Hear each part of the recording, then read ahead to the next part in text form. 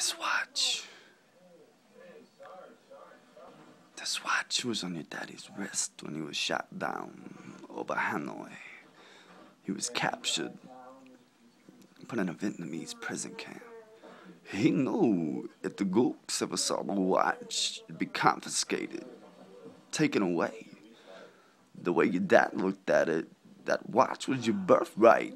He'd be damned if any slope's gonna put their greasy yellow hands on his boy's birthright. So he hid it.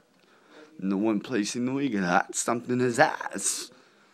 5 long years he wore this watch up his ass.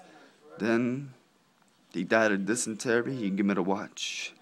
I had this uncomfortable hunk of metal up my ass 2 years. Then, after 7 years, I was sent home to my family.